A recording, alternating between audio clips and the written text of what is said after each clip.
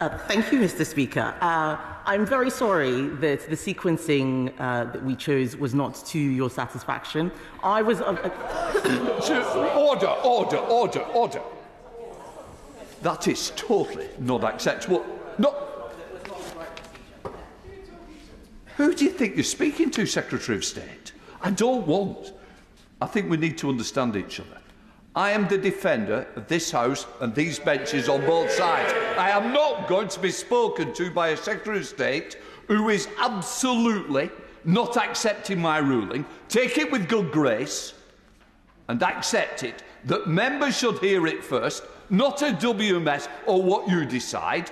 These members have been elected by their constituents and they have the right to hear it first. And it is time this government recognised we're all elected, we're all members of Parliament and use the correct manners. Secretary of State.